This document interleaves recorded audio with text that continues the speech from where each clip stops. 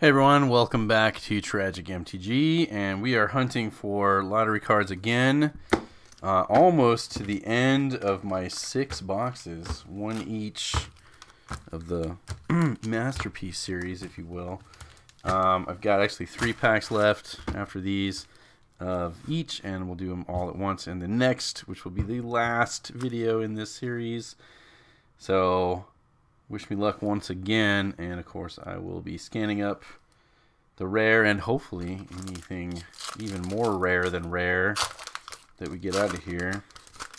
Let's get into this. We got Battle for Zendikar, which I already found a expedition out of one of these, so kind of a dead draw, but we got to go through it. That's the deal here. Got a Incubator Drone. Got a Vampire Cleric Ally. We'll kind of go through the comments a little bit quickly. You guys have seen these. I don't have to say every name, do I? Touch of the Void. Alright, fine, I won't. Chasm Guide, Retreat to Hagra, Blighted Gorge, and Munda, Ambush Leader. Let's see, he's a legendary creature core ally with haste and rally, and he can do a bunch of stuff. You see it there. Look, read it for yourself. Munda is 34 cents. Let's turn up the sound so you can get that ding noise. Everybody loves the ding. And a Full Art Mountain. I will keep that. And a Scion token. Alright, next Battle for Zendikar pack. Just opens up like that. Quite efficiently. There's that card. And there's this card. And there's another 2 cards. And this one, Bone Splinters is a good card. Mortuary Mire, some coils, some spires, Vampiric Rites, Angel of Renewal, Breaker of Armies, and Dust Stalker. For 4, it's an Eldrazi with Devoid and Haste. At the beginning of each end step, if you control no other colorless creatures, return Dust Stalker to its owner's hand. I bet it's about the same as Munda. It's pretty close. It's actually, I would think that Munda, whatever you want to say, would be a little bit more because it's a legendary and you can kind of use it as a commander. But maybe no one wants to do that. Tell me down below as you comment and like and subscribe. Hour of Devastation is next. As I've been going through these boxes, obviously I found some mythics and things, but I forget exactly what I got out of these packs at this point. I've been doing this for like 2 years. We've got a Camel, a Mummy, Open Fire, Bone Slasher. Remember when I said I wasn't going to read every card? I lied, but now I'm telling the truth.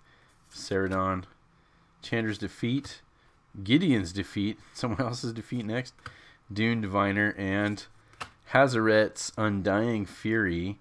For 4 and 2 red, it's a sorcery. Shuffle your library, then exile the top 4 cards. You may cast any number of non-land cards with converted mana cost 5 or less from among them without paying their mana cost. Lands you control don't untap during your next untap step. So you can exert your mana base to do this thing. Seems iffy at best. And it is. Alright, I'm seeing a trend here. Got a bunch of 34-cent cards, but I'm getting some full art lands out of the deal at least. The H of D, Numero Dos, Firebrand Archer. Got a guide, another Mummy, Naga Warrior, a Lurching Rot Beast. I like that. Zombie Beast. Desert, a Manalith. I'm not going to read that one because I promised. Razaketh's Right, oops, Ominous Sphinx, Claim to Fame, and the rare, Hostile Desert. You can add colorless, or you can pay 2 to exile a land card from your graveyard. Hostile Desert becomes a 3/4 elemental creature until end of turn. It's still a land. That's kind of got some possibilities if you're dumping a bunch of lands in your graveyard. Let's see how this one goes.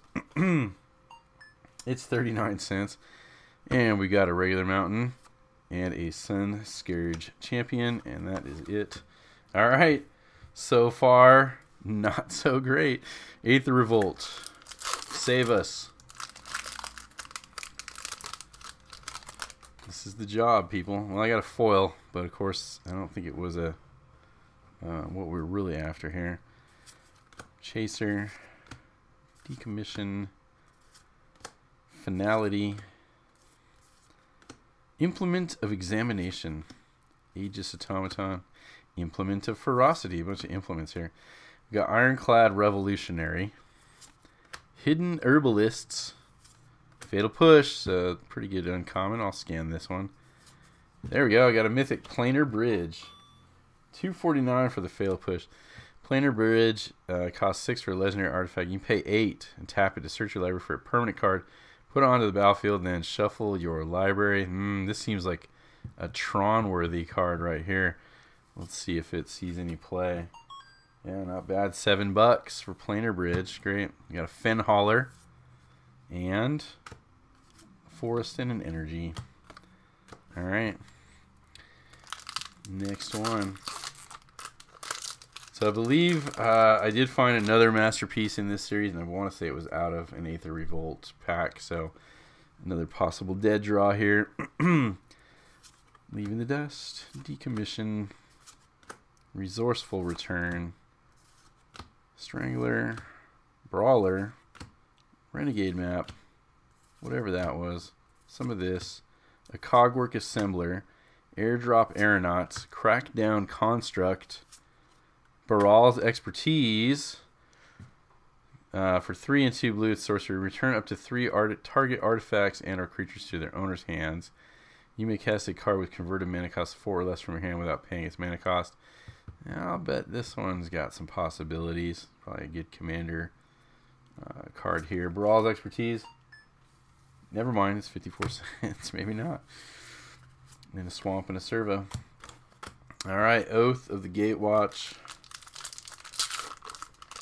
Get into it. Got a reflection. Brute strength. Scythe master. Whoops. Yeah, lead by example. Sure, I meant to show that one off. Raptor. Commando. Allied reinforcements. Baloth pup. Warping whale. Overwhelming denial. 2 and 2 blue with a surge cost of 2 blue. You may cast a spell for its surge cost if you or a teammate has cast another spell this turn. Overwhelming denial can't be countered by spells or abilities. You can counter target spell. Good for two-headed giant, I guess. And it's 42 cents. Got a full art and an ally. Alright. This one is already like split open. Just like that. The Aeronaut. The Entangler. Consuming Sinkhole. Shoulder to Shoulder. Saddleback Lagak. I always just like saying that one. Vampire Envoy. Freerunner.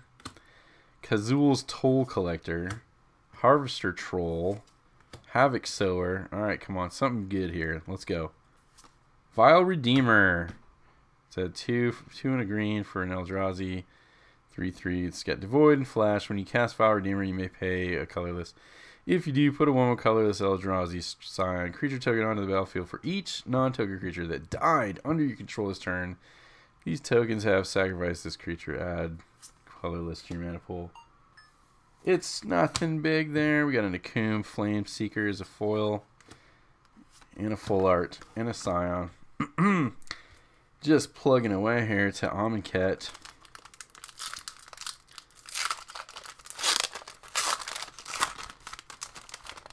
Can we get an invocation?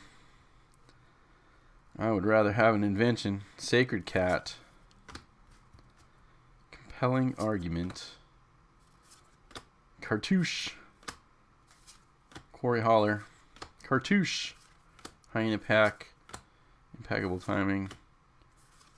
Hapatra's Mark. On-Crop Champion. Defiant Great Maw. And Anointed Possession. This is pretty decent. 3 and a white. It's an enchantment. If an effect would create 1 or more tokens under your control, it creates twice that many of those tokens instead. So token doubler is pretty solid. That's, wow, a lot more solid than I remembered. Yeah, so rack them up.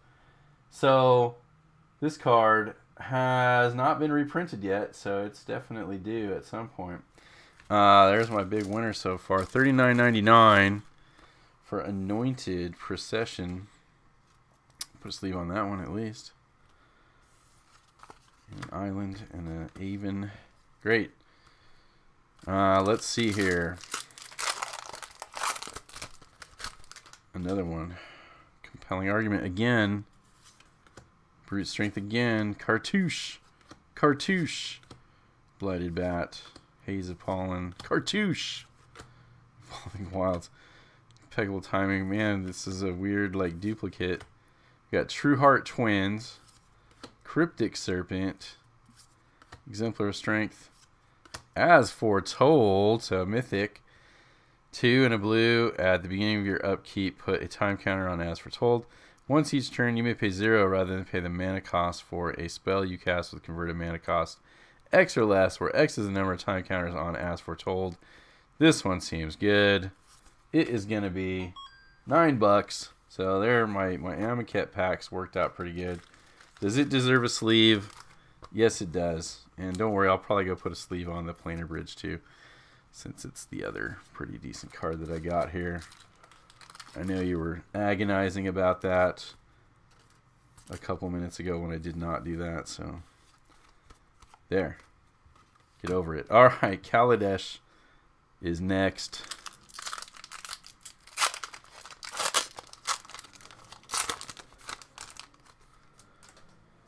The Thriving Turtle. Look how thriving it is. Look, it's just totally thriving, I guess.